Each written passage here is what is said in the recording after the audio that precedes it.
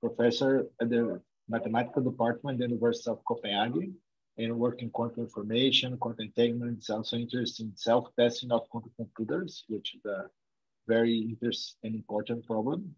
Now that we are making brief promises that we're going to have quantum computers working, and she's going to tell us a little bit about the subtleties of trying to self-test quantum computers. Okay, and thank you again, Laura, for being here with us.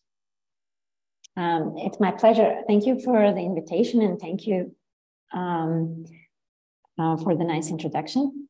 Let me just repeat for those who weren't there in the very beginning, I very much welcome you to stop me at any time and ask me questions. I hope that I don't lose you during my talk. That's my goal.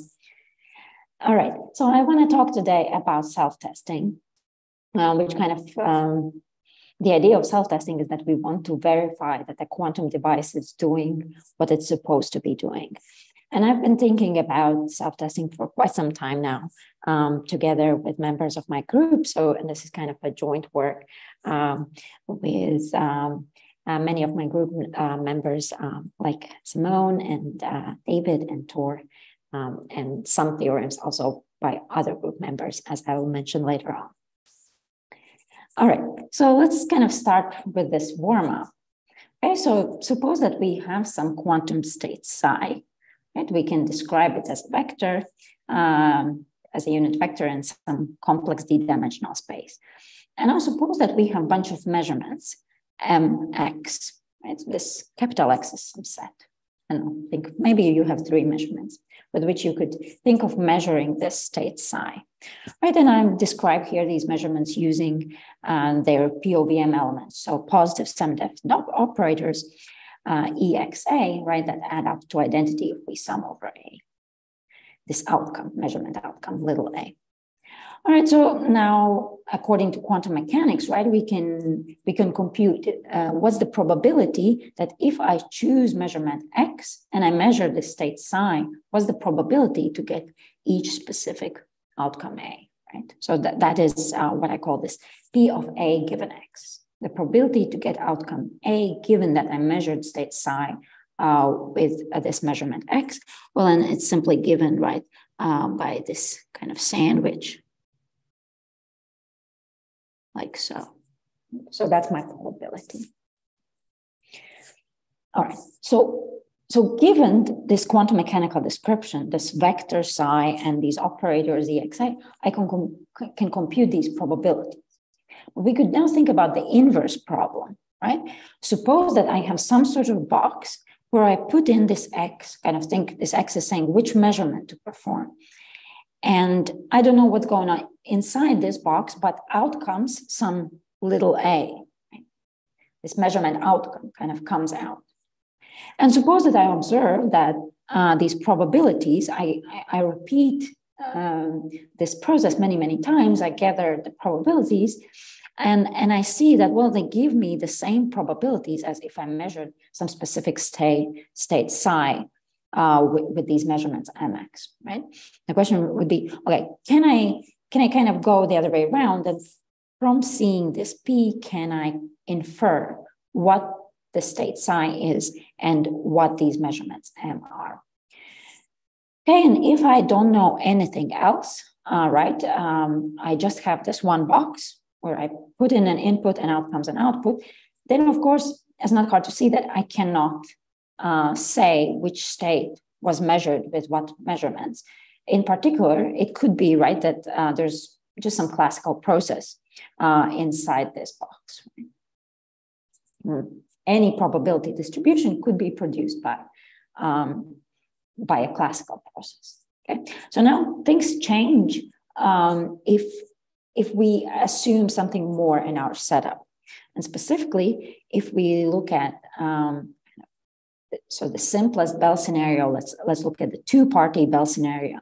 Okay, so in this case, we have two kind of separated boxes where we can enforce that they do not, they cannot transmit classical information between them within some critical period of time, right? So that's kind of my A box or Alice box and Bob's box B, right? So in this case, what these boxes could be doing, right? I'm going to call it a strategy S, right? I'm going to think of this strategy as a triple. So one is some bipartite state psi that's kind of pre-shared between these two boxes, A and B. And then I have some measurement on the A system or analysis system given by these POV elements AXA.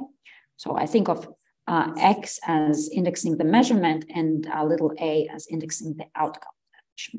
And similarly, I have some measurements with their respective operators for Bob.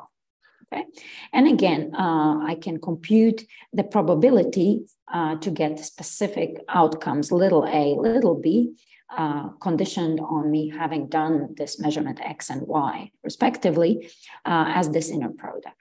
Right now, I have a tensor product between these Alice and Bob operators. And again, in this scenario, I could ask this kind of inverse question, right? Given that I observe this, these probabilities, P of A, B given X, Y. So I'm going to refer to these as correlations. So given that I observe this correlation, so this is classical information, right? Can I sometimes infer what strategy was being used to produce them? Okay. And so here I assume that I have this promise or some way to enforce that there is no communication between these two boxes, A and B, in this critical time grid. All right. And here the answer is yes, that sometimes we can do it. And that is known as self-testing. So not for every probability distribution that is possible, but there are probability distributions that have this nice kind of rigidity property that essentially there is just one strategy producing that probability distribution. Yes, please, go ahead. What's the difference between these and quantum process tomography? So I don't have, so if I understand correctly about this process tomography, is so there you kind of trust that you know what your measurements are, right? You trust something, you trust some device. Yeah, that's true. That's true. That's true. So that's exactly the difference here. Like we want to infer this quantum mechanical description, right? The state and measurements from just classical observations. So you're not assuming quantum mechanics from the scratch. We are assuming quantum mechanics. So we assume quantum, like if you want to be technical, you have to say, okay, my assumptions are quantum mechanics. Then I assume that there is no communication between Alice and Bob. And I think I also need some sort of assumption that I can make random choices. Okay. Thank you. That somehow not the whole universe is predetermined. Yeah, well, I'm not kind of testing reality, right? I'm not testing what is the true theory describing our world. I'm saying I trust it's quantum mechanics, but maybe I don't trust my devices. Right? Maybe I don't trust the manufacturers of my devices, or I'm worried that I have my devices maybe are not characterized, right? There could be different reasons for why I don't have this trust. Maybe uncharacterized devices, maybe some they have been provided by some potentially curious or malicious entity. Okay, so then kind of in a nutshell, we could say that self-testing are these tools or methods that allow us to infer quantum mechanical description from only classical observations. Okay, and what precisely these classical observations are could vary depending on the scenario that we're at. So one thing that you could observe is like this correlation. So these probabilities P of A, B given X, Y. So you're promised that you have some strategy, and of strategy, I think it's this triple of state, Alice's measurements, Bob's measurements, that produces this correlation, and you want to say, what is this strategy? If all I know is that it produces this correlation P. And now in this case, your classical observation consists of many numbers, right? It consists of all this collection of probabilities. But in some cases, you could also try to test from just a single number, say maximal Bell violation or optimal winning probability in a non-local game. Okay, so I'm going to take this non-local gain perspective, but one can analogously think about Bell inequalities as well. And kind of from a practical perspective, there's a little, there is an advantage of kind of self-testing from a single number because it's kind of, you need to collect these classical observations up to some accuracy, right? That means you need to run your experiment many times. So you need to run less experiments if you only need to estimate one number as opposed to all these probabilities in your correlation. All right, so I'm going to try to explain what is a non-local game, and I'm going to do it on this example that is called magic square game. Like kind of more generally, the game is defined by its probability distribution on these inputs X and Y, and then the so-called verification function, which tells you which kind of answers win on certain questions and which lose. Hopefully it's going to become quite clear when we take a look at this example. So this example is the so-called magic square game. All right, so this game is based on this kind of 3x3 grid, right, of these 9 numbers, where each of these numbers is plus or minus 1. All right, and then what we're going to do is we're going to ask, our questions are going to be that we ask Alice and Bob to kind of fill in with plus and minus ones one of the rows or columns in this 3x3 grid. Okay, so kind of this R1 that stands for row 1. So Alice has to say which value she assigns to this C11, C12, C13, for example. And then say C2 would mean second column. And then the answers, right, are kind of these strings of length 3 that simply we interpret them as assigning these values to the corresponding variables Cij. Okay. And for probability distribution, it actually doesn't really matter. But let's take just a uniform probability distribution over all the questions. Okay, so I think I used it from some slightly different formulation of this magic square game. So in this case, I have 6 questions, right? So if I want to take for each party, so 36 questions in total, if I count a pair X, Y, right? So that would be 1 over 36. Okay, and what is my verification function, or when do Alice and Bob win?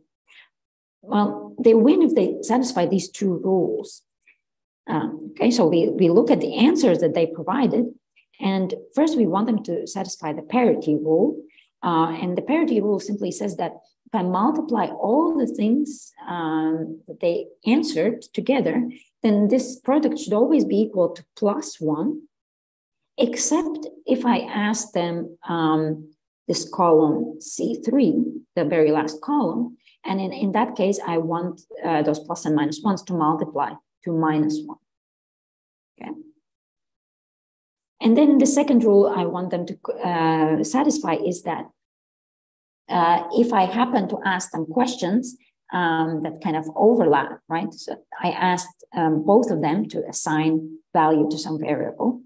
For instance, I asked maybe Alice for the first row here, and I asked Bob for the third column. Then in order to win, then this consistency rule is going to say that they need to assign the same entry in this very last, in this entry C13, okay? And in this case, the answer they provided does not satisfy that, right? Bob assigns +1, but Alice assigns +1, but Bob assigns -1. So in this case, they would lose. Okay.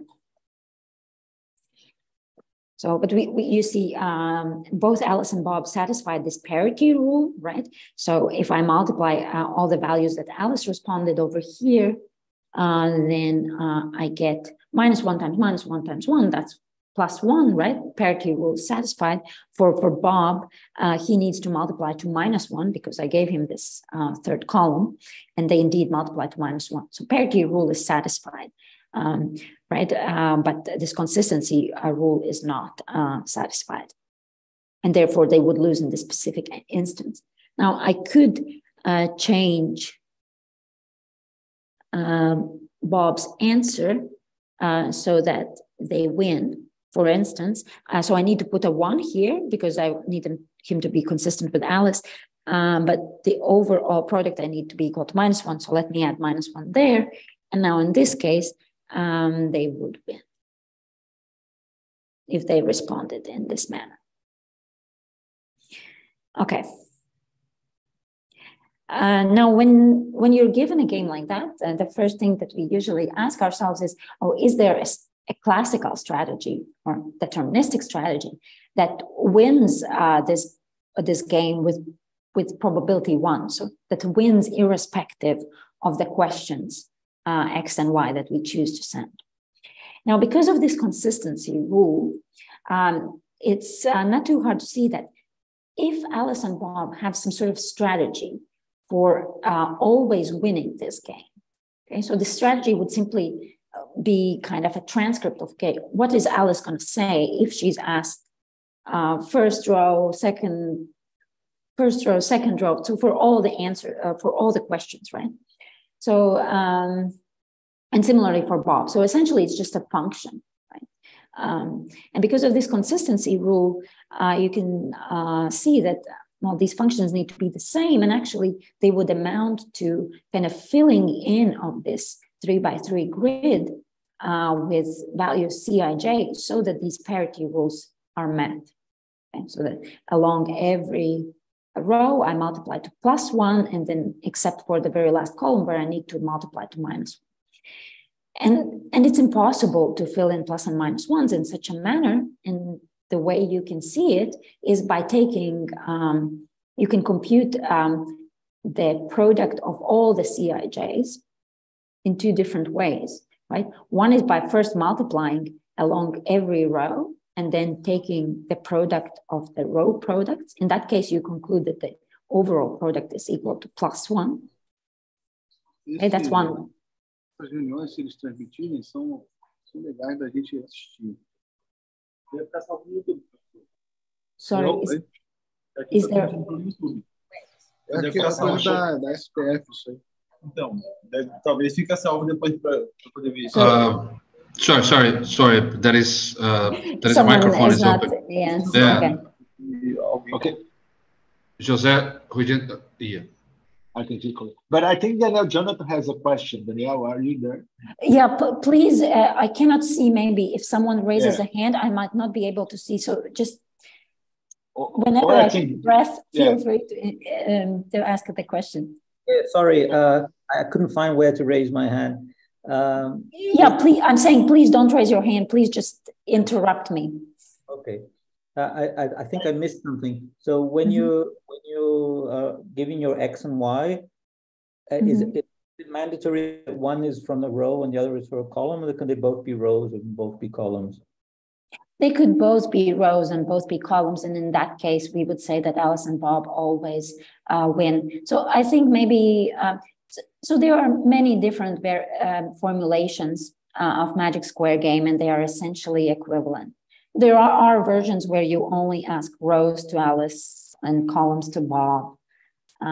Yeah, but you might as well just equally well ask them both rows and columns. How can they possibly, if they can get asked the same rows and the same columns, then all the assignments have to be the same. Otherwise, yes. If they are asked the same column, say column 1, then they need to answer with the same string. That's correct. Okay. All right. Then pretty clear that classically they would need to have the same 9 assignments predetermined. Yeah, but that's also true even if you just ask, say, Bob columns and Alice rows. That would still need to hold that property. Okay, thanks. Okay, right. Okay, so what I was trying to argue before, that it's impossible to fill in this 3x3 grid with plus and -1 so that these row products and column products are as as shown in this square. And the reason for that is if I first multiply along the columns and along the rows and then take the row products and multiply them together, I conclude that the overall product is +1. Whereas if I first did the column products, right, and then multiplied those column products together, I would conclude that the overall product is -1. Okay, so that's a contradiction. So therefore, it's not possible to win this game classically using a deterministic or more generally, just any classical strategy. It's impossible to win it perfectly. Okay, but in contrast, to the classical case, quantumly, there is a strategy. I'm going to refer to this strategy as S tilde sub magic square. That allows us to always win, irrespective of which row and column we ask Alice and Bob. And the shared state in this strategy is just this maximally entangled state in 4 dimensions, or equivalently, you can think of it as 2 EPR pairs. And then I have written down the measurements that Alice and Bob do in the square here. Okay, so sort of what you should think of.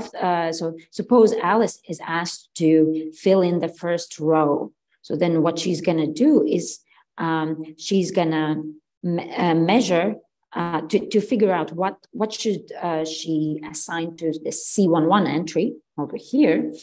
She's going to measure X on her first qubit and identity on the second qubit. And then that's and take the product of these outcomes, and that's what she's going to assign here, right? And then she's going to proceed to measure this observable and this observable, and because they all commute, right? I can actually measure them all at the same time, or equivalent. I can think that I first measure this, then this, and then this. The order doesn't matter here. Okay, and that's a property of this filling that the observables that I have written in every row and column, they are pairwise commuting, which means I can measure them at the same time. So that is one property that this satisfies. And another property that this filling satisfies is that if I take the product along every row or column, except for the third column, then I get +1. So the way you should take, by the way, I'm skipping, there is a tensor product between this like X and I. I'm just using the shorthand, so I don't have to write tensor product every time. So for example, if you look at this first row, right? If I multiply all these things together, what I see, I get X squared on the first qubit and X squared on the second qubit. Now X squares to identity, so I get plus identity.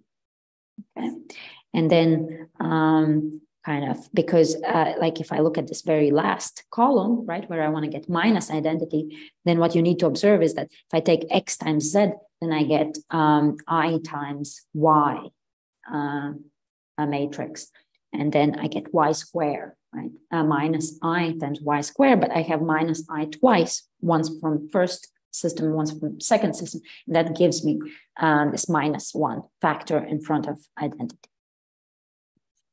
Okay, and then kind of by the properties of a maximally entangled state, if Alice and Bob perform the same measurement, then they get the same outcome. Okay, and that's where you get this consistency from.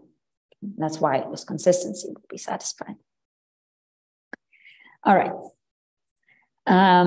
Now, any questions about maybe the general setup of a non-local game or Magic Square in particular? I assume that maybe some of you or most of you have already seen this game. Okay. All right. So now, remember that this idea of self-testing, right, that was that we wanted to only look at some classical observations. Let's say we have some box that always wins this Magic Square game, right? And from that, we would like to infer kind of quantum mechanical description of what's going on. So what is the state? What are the measurements being done? Okay. So now informally stated in this theorem that says that magic square game is a self-test, that says that this kind of backwards inference is possible in the case of magic square, it would say the following. Okay, so this is informal statement, and we'll get to the kind of fine print later on. Okay, so this would say that if I have some perfect strategy, some strategy that always wins this magic square game, then this strategy S is essentially this S tilde magic squares that I defined up there. So in particular, the state that it uses is essentially these two EPR pairs. Okay, now let's try to formalize and specifically understand, well, what does this essentially hide? Okay.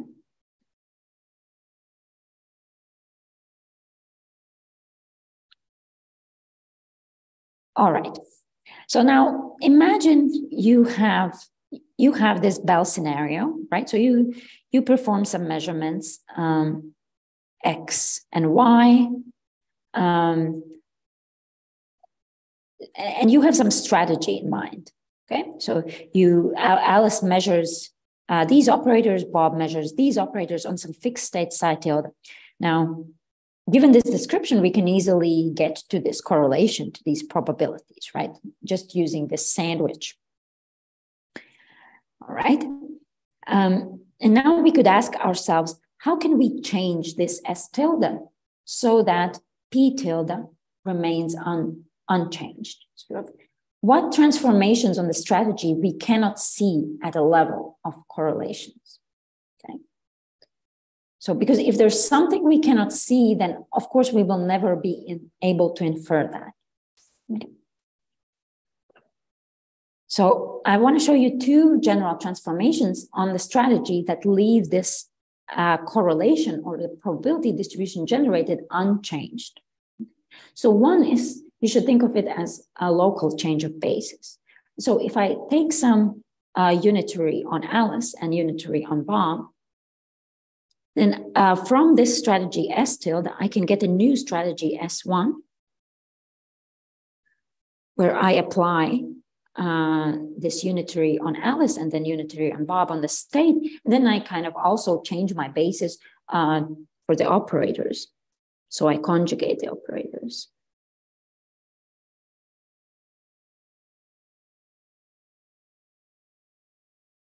Okay. So if you compute the correlation generated by S1, you will easily see that these unitaries cancel out and you get the same correlation as generated by S tilde. Okay, so this generates the same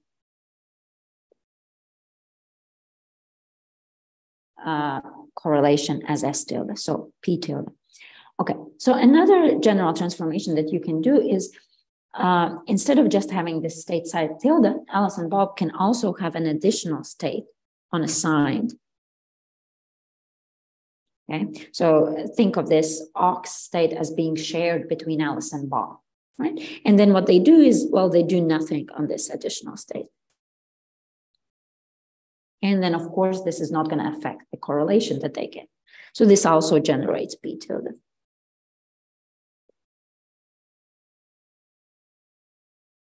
Okay.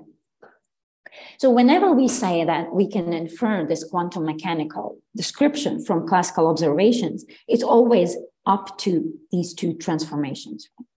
We cannot hope to get rid of them because whenever we do them, that leaves our observations unchanged. Okay. So these two transformations was kind of, you should think of them as being the basis for the following definition, okay? So first I'm gonna define a relation between two strategies. So when I write S tilde, I kind of think that this is kind of my reference strategy, some strategy that I have in mind, and S is some strategy for which I only know that it produces this correlation, but maybe I don't know what exactly the strategy is. All right. So given two strategies, S and S tilde, each with their respective states and measurements for Alice and Bob. So for the tilde strategy, I use the same kind of variables. I just put tildes on all of them. Okay, so we say that S can be locally dilated to S tilde, and I denote it using this arrow notation. If I can find two isometries, UA and UB, so these isometries go from the space of my strategy S to the space of my strategy S tilde, tensor some auxiliary space that I call A prime and B prime. And there also exists this state on this auxiliary space, such that if I apply these isometries to this strategy S, or more precisely, the action of the strategy S on the state, then I recover my my canonical strategy S tilde. Okay. So this is equal to how the canonical operators A tilde and B tilde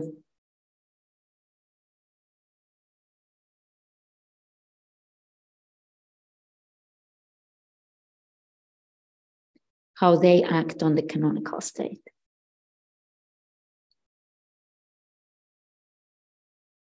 And then nothing is being done on this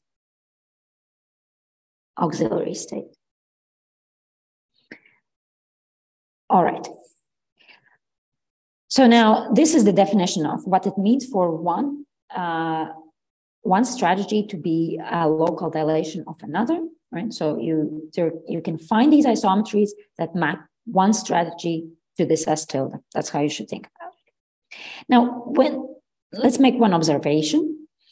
If this equation 1 holds, you could fix your questions, X and Y, and take a sum over little a and b in this equation 1. Now, these are measurements. So if I sum these AXAs, these over A, with X fixed, then I get identity. And similarly for Bob's operators, right? If I sum over little b, then I get identity. And from that observation, I can see that if I apply that those isometries UA tensor UB to psi, then what I get is psi tilde tensor is auxiliary state.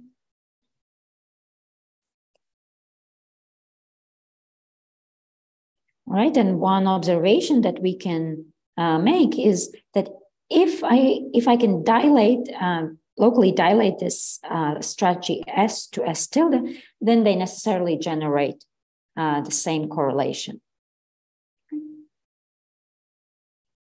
You can, I mean, essentially by thinking that you insert here identity, which you express as UA star, UA tensor,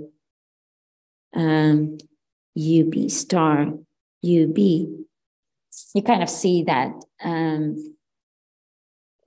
the expression here on this left-hand side can be seen as arising from strategy of this type, where you have changed the basis. Right? So this is saying that kind of I can change the basis in this strategy S, and then it's just going to be this strategy S tilde tensor this auxiliary state on which I do nothing. So these two strategies, they generate the same correlation, and therefore I cannot ever hope to tell them apart via these classical observations. But then what self-testing asks is then that this is my only freedom, that up to these transformations, these are all the optimal strategies for my game. Okay. It says that game G is a self-test for the strategy, reference strategy S tilde. If for any optimal strategy S, I can map it with this local unitary. So I can find this local dilation and dilate it to this S tilde.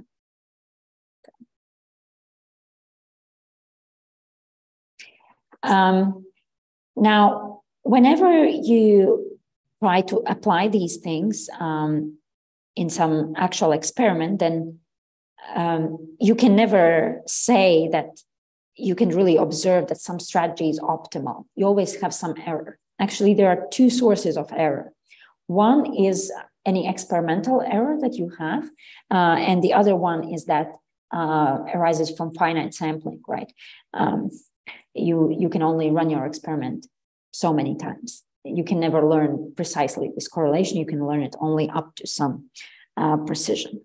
Okay, so more generally, we're kind of interested in robust self-tests. So that kind of says, okay, if you're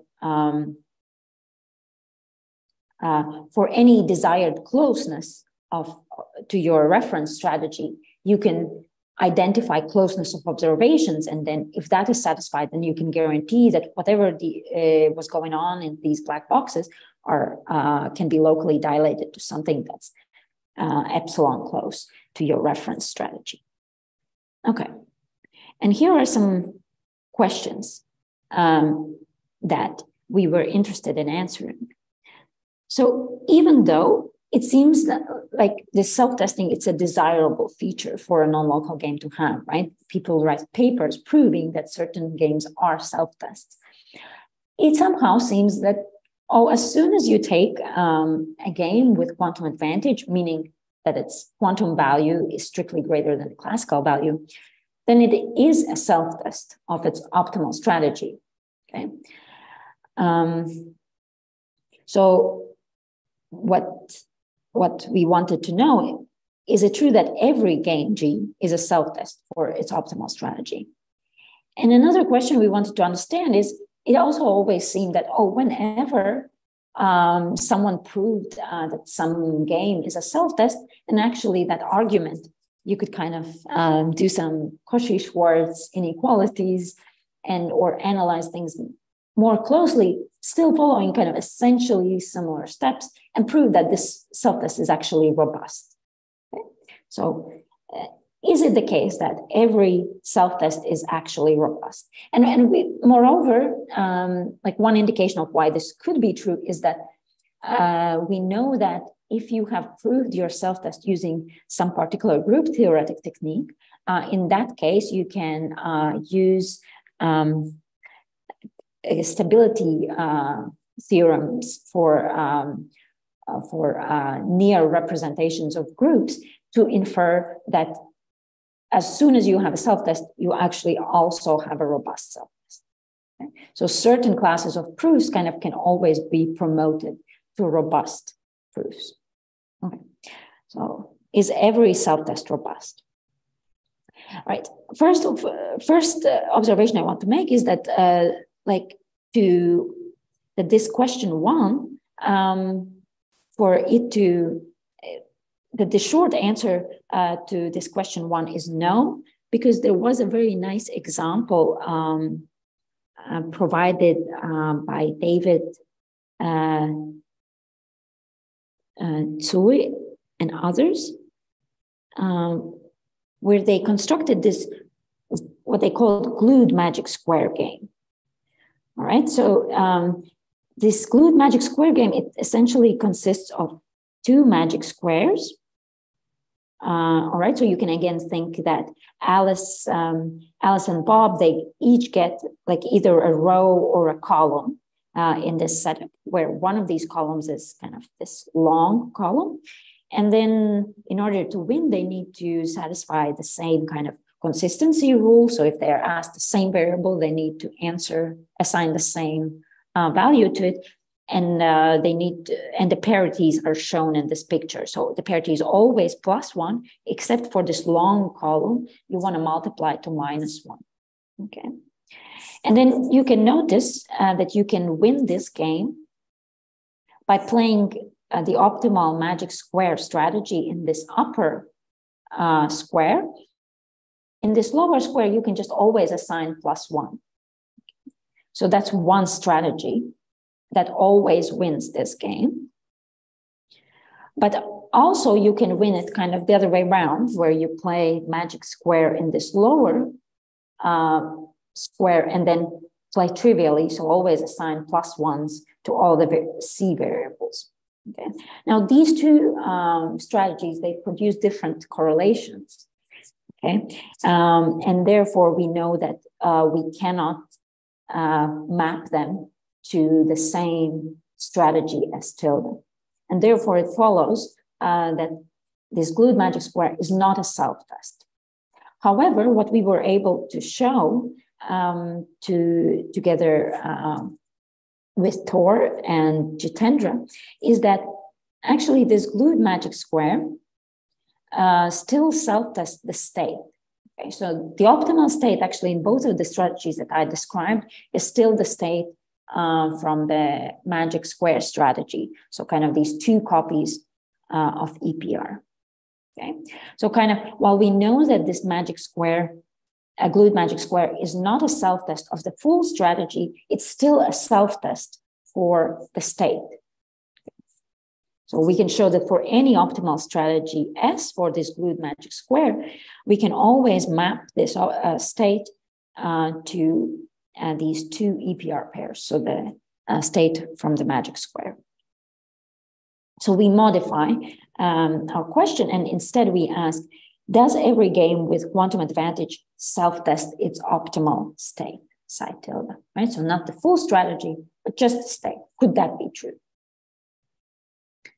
All right, so now these are two questions. Is every self-test robust? And does every game with quantum advantage self-test some quantum state, psi tilde? Laura, yeah. When you're talking about self-testing just for one state, so yes, up to local operations, I guess, and so that's basically you want to tomograph the state. You want to find out what the state is, not the entire set of things, but that's just inferring state inference, if you want, right? Yes, just the state, not the measurements. Like kind of, that's why I kind of also wrote these two equations. So sometimes people only care about self-testing the state, and then that's this equation too. But the stronger statement is where you want not just the state, but also the measurements, right? I'm saying this glued magic square, it's not a self-test for the whole strategy, so that which includes measurements. So this equation 1 fails, but equation 2 could still be true. So in this case, I'm only asking, can I say something about the state that allows me to win? That allows me to win this game. Does it make sense? Yeah. Okay. Thanks for the question. All right. And so for both of the questions, okay, so first of all, let me say, it would be really nice if the answer to question 2 was yes, that every self-test is robust, because somehow you have to work much harder to prove robustness. Like it's much trickier. You have to take care of all your deltas and epsilon. So it would be very nice that you only needed to prove this exact statement with no epsilons and deltas, and then kind of this robust statement that you actually care about in the real life, that just follows for free. Unfortunately, what we show is that, well, the answer to both of these questions is no. So we give counterexamples, right? We provide games that do not self-test and any state, and that also give us an example of a non-robust self-test. Laura, sorry. I also have let me see if I understood correctly the definition of self-testing. You're saying that the game is self-testing at the end if any optimal strategy is equivalent to the optimal strategy under this dilatation Newton. Yes, exactly. So whenever I have an optimal strategy, I can find these local isometries that map this arbitrary strategy to this reference strategy. Okay. Kind of that's how I think about it in my head. Okay. Perfect. All right. And both of these counterexamples can be provided by this construction that I call the OR game. Okay, so I'm going to show you how to take OR of two games. And later on, I'm going to show you how to instantiate this OR game to get the counterexamples. We take G1 and G2 be two non-local games, and then we define a new game. Okay, this is the notation that I use for it. So G1 or G2. What are the questions in this new game? So Alice gets a pair of questions where one question comes from the first game and the second question comes from the second game. And similarly, Bob gets one question from the first game, one from the second. And then when they answer, they kind of think of that they need to say, I'm going to play game 1 or game 2. That's what this I or J says, which game they are choosing to answer. Okay, and then they provide their answer, A and B. Okay. Now, how do they win this game? What are the rules for winning this OR game? Well, first, we want that Alice and Bob choose to play the same game. So to win, we need that this I is equal to J. And second, we want that they win that game that they chose to play. Okay. But this pair A, B, right? So if I is equal to J, say the first game, then I want that this answer A, B is winning in the first game on questions X1, Y1. All right. Now, the kind of key property of this OR game that we're going to use is as follows. So suppose that this game G1 and G2, they have, each of them has a perfect strategy. Call these strategies S1 and S2. Then this easily gives rise to two different perfect strategies for this OR game. Right? So in one strategy, the players will always choose to play game 1. So this I and J will always be equal to 1, and then they simply play according to this S1. And in the other strategy, they will always choose to play game 2 and play according to S2. And these are two different strategies because one of them only outputs IJ equal to 1, and the other one only outputs IJ equal to 2. All right. So let's see how to use this OR game to get a game that does not self-test any state. So I'm going to take OR of magic square game, and for game G2, I simply need to choose any non-local game that has a perfect quantum strategy with state, say, where each Alice and Bob has a Q-trait. I can tell you ahead of time, it's not so important what this G1 and G2 is exactly. What I want is that the dimensions of the states are co-prime. So from magic square, the local dimension of the state that Alice and Bob use is 4. And here I just chose some game that has local dimension 3. And you can get examples like that, say, using Cohen-Specker games. All right. And then 3 and 4, they are co-prime, right? They have no non-trivial common divisors. Now, let me try to sketch why this works. Okay. So it will rest on this property that I have two perfect strategies, S1 and S2 for my OR game G. And these strategies S1 and S2, they use states with co-prime dimension. All right. So the first observation is, right, that this OR game has perfect strategy S1 and S2, one arising from perfect strategy from magic square, and that will have Schmidt rank or local dimension 4. And in case of strategy S2, that will arise from my perfect strategy for G2, which used this 3-dimensional state. Okay, so just so we are all on the same page, right? If I'm given a bipartite state psi, then I can write down its Schmidt decomposition.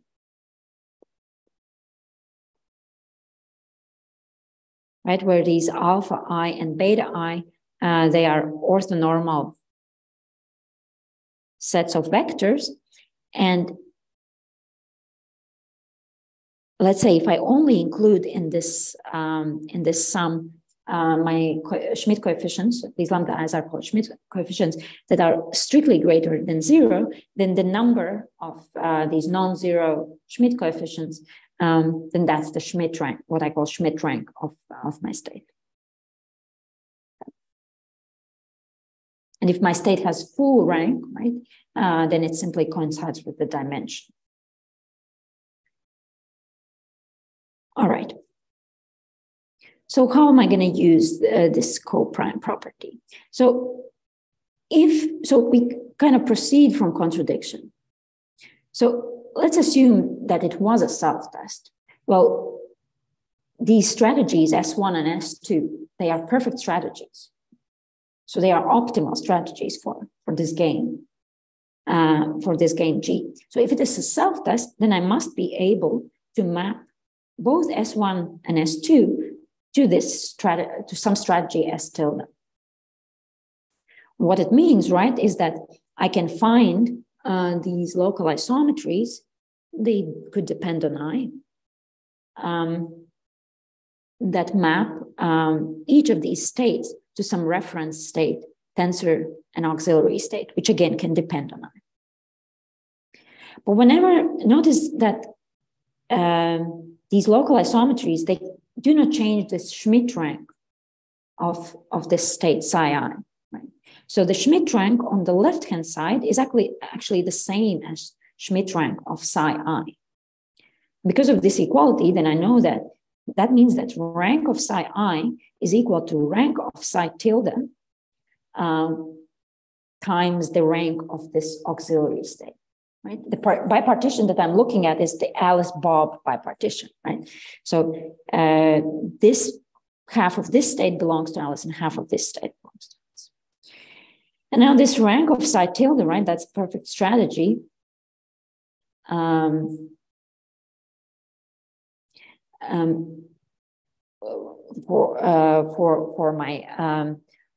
my game. So and this is. This game should have a quantum advantage. So this is not 1. So this is strictly greater than 1. So what it tells me, right, that these two, that the Schmidt ranks of psi 1 and psi 2 have a common divisor of this R tilde.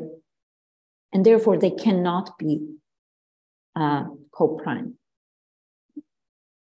But in my example, my S1 and S2, they are co-prime. So I get a contradiction. Right?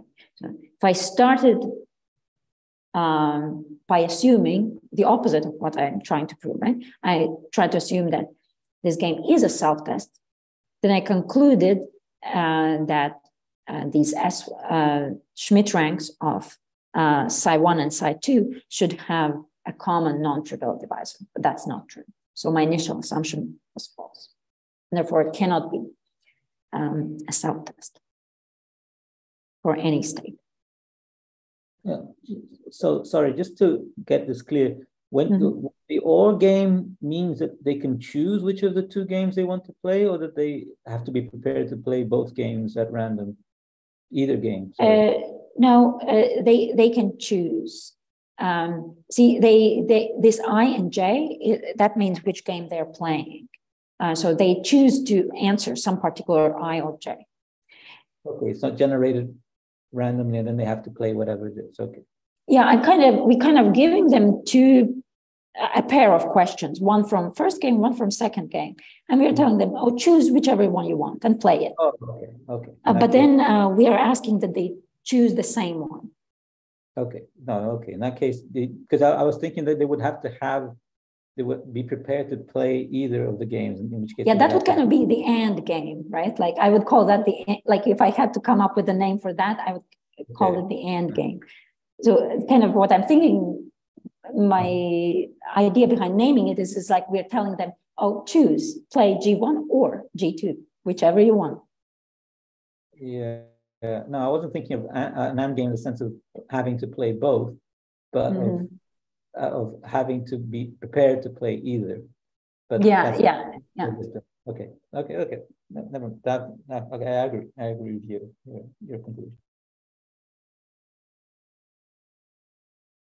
All right. So, and we can. I'm looking at the time. So all I will tell you is that you can also use this OR game to construct an example that is a non-robust self-test. And kind of the idea is there to take one of your games and just what's important is that you have a game with perfect quantum strategy that is a self-test, right?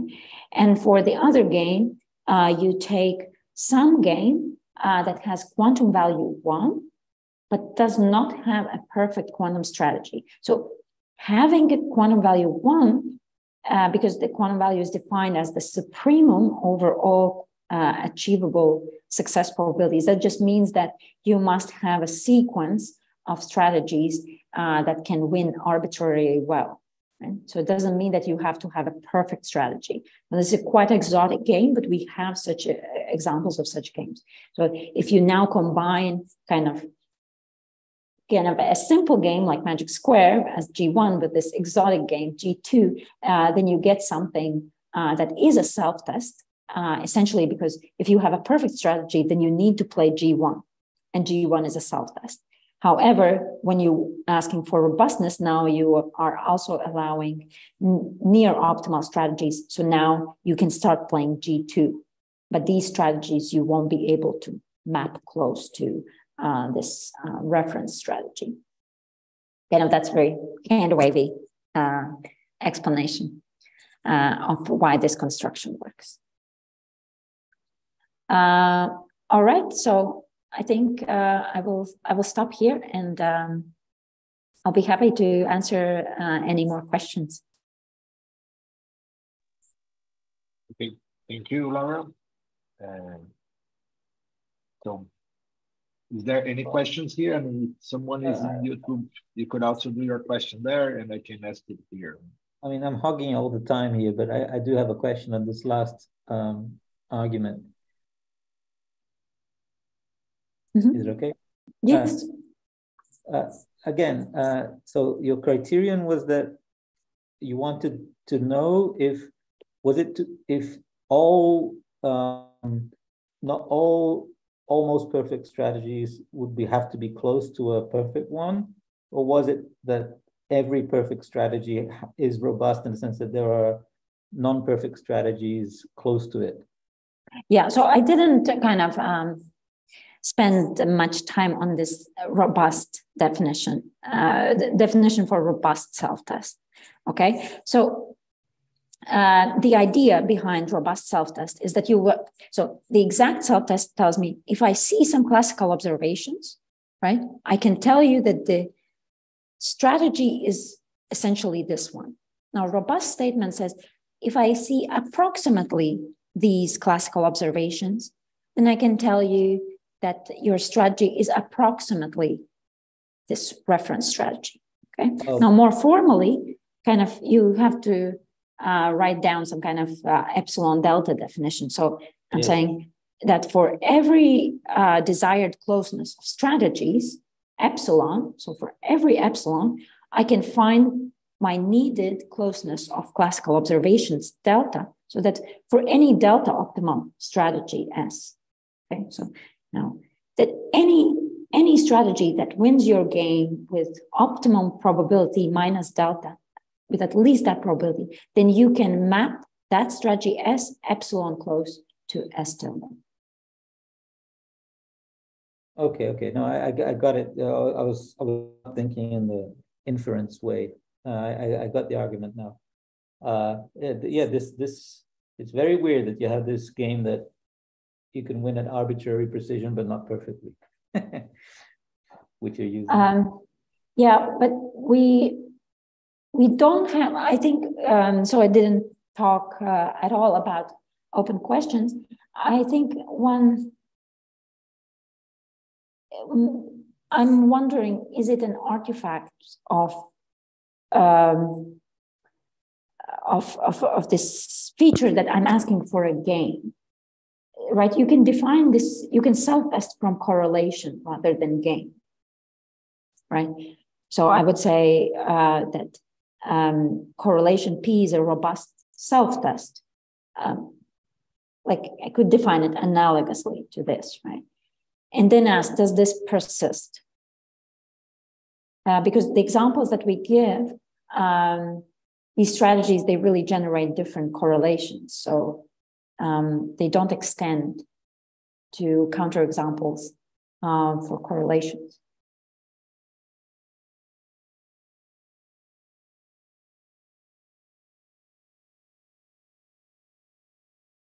Right. So you're saying that if you change the question, you might get a completely different answer. Yeah, well, I guess maybe I would still think that the answer is the same, but maybe it's harder to come up with counterexamples. Well, okay, I don't know. Or maybe the question to ask is not, is every self-test robust, but under which conditions? Are there some nice general conditions when you can guarantee that you only need to prove exact self-test and robustness follows for free? Okay, like in the group case. Yes.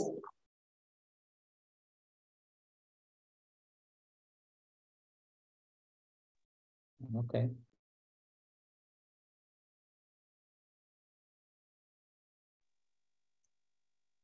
Any other question?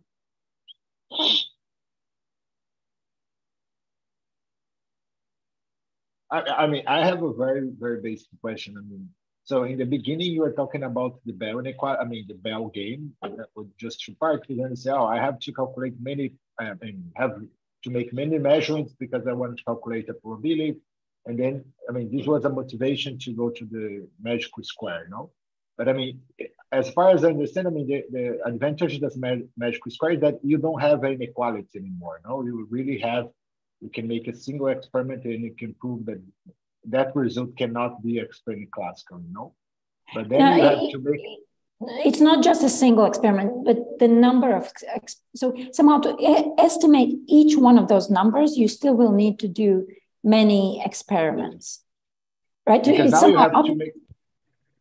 No, because in the Bell inequality, any Alice and Bob just have to choose two directions, but in the magical square, you have more measurements, no?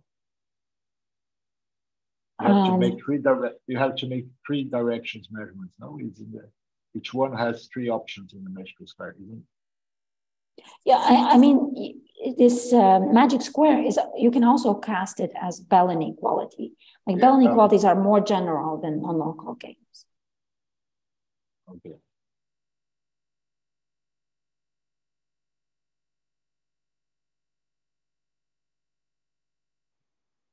Anyone else?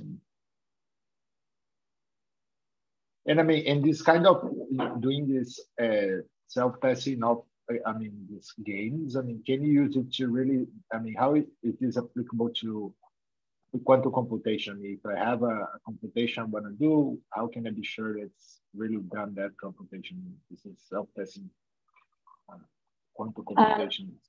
So like to apply this self-testing, you need some kind of separation, right? So it relies, like I said, right, in this case, I cannot really say what it's doing because it could be classical. Like if, yeah. So, I mean, you somehow need what you can certify in this way is entangled states and measurements. Maybe you should think about these self-tests as kind of checking that your basic components function properly, rather than so you're gonna just test that. Okay, you're gonna test that your quantum computer has a real quantum state, and you're really doing quantum operations, but you're not sure that it's really doing the quantum operation you want to.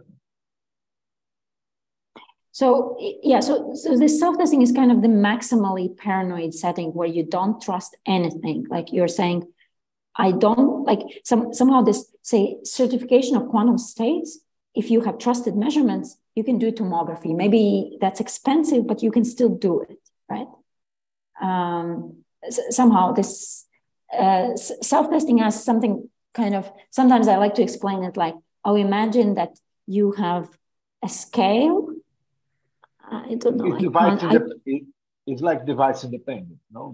Yes, and it's fully device independent. So somehow I think, oh, I have a scale. I'm sorry, I don't know how to draw a good scale. But suppose this square is a scale, and then you have a block, right? So someone gives you this block and says, oh, it weighs 1 kilogram. Oh, and by the way, this is a scale, but you think that you don't trust that this weight actually weighs 1 kilogram, and you don't trust that the scale functions properly. The question is, how do I check that the scale works properly and that this block of weight weighs 1 kilogram at the same time, right? So if I trust one of these objects, it's somewhat easy to imagine how I would go about testing, right? Like if I trust that this is 1 kilogram, I put it on the scale and I check, what does it say? If it says 2 kilograms, it's wrong, right? But if I don't trust any of the two things, how do I check? Yeah, okay, I see.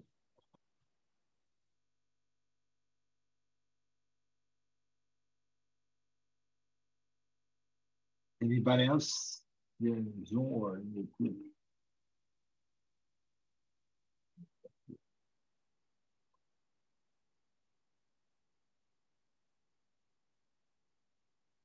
Okay, I mean, if you don't have any further questions, I think I'm gonna thank Laura again, I mean, for talking about her work and with us. And thank you everyone that is watching YouTube and also participate here in Zoom. Thank you, Laura. Thank you very, very much. It was a great audience with lots of questions, and have a good weekend, guys. You too. Talk. Thanks, Laura. Bye.